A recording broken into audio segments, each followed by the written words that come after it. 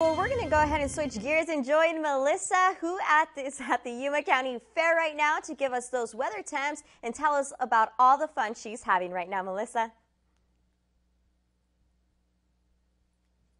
Well, I'm having a blast. I'm actually on the jumbo ride, as you can see, and it is actually pretty nice out here. So absolutely having a blast on the second day of the Yuma County Fall Fest. So it's pretty nice out there, but I'm tracking a little bit of changes this weekend. So let's go ahead and take a look at our weather on what I'm tracking, because today was a little bit warmer out there. So thankfully we weren't as warm as we were yesterday, but temperatures are starting to cool down. We'll see those temperatures continuing to go down for the night. So if you're heading out tonight, it's going to be a little breezy, but pretty comfortable for the most part as our temperatures continue to drop.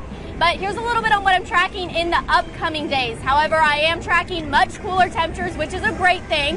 However, we are going to have some chances for more showers and thunderstorms this weekend. So make sure you stick with me on my full forecast, because I'll give you a breakdown on what we can expect. But until then, I'm going to be hanging out here for now, enjoying the fair. It's been a blast so far, so stick with me because I have more to come. Reporting live at the Yuma Fairgrounds, I'm Melissa Zaremba. Back to you, Mercedes.